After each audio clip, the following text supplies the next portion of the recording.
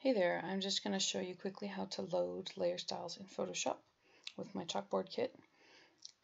First you want to make sure that your styles palette is open, so you go to Window, Styles. And the easiest way to do it is just to drag your file in. So this is my file I got in the download. And you just drag it in here and it loads. You select the element you want to add it to, and then you just click around.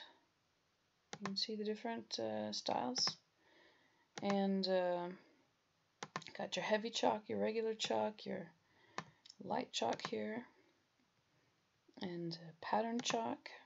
It just kind of has the light pattern on it.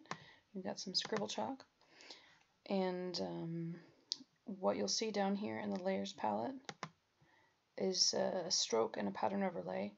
And so if I can show you up close here, the stroke gives it kind of a dusty looking edge, and if you don't like that for any reason, if you're using something like my vector here that already has kind of a chalky looking edge, then you can just turn it off, and you can see it gets a little bit less dusty on the outside there, so that's totally up to you.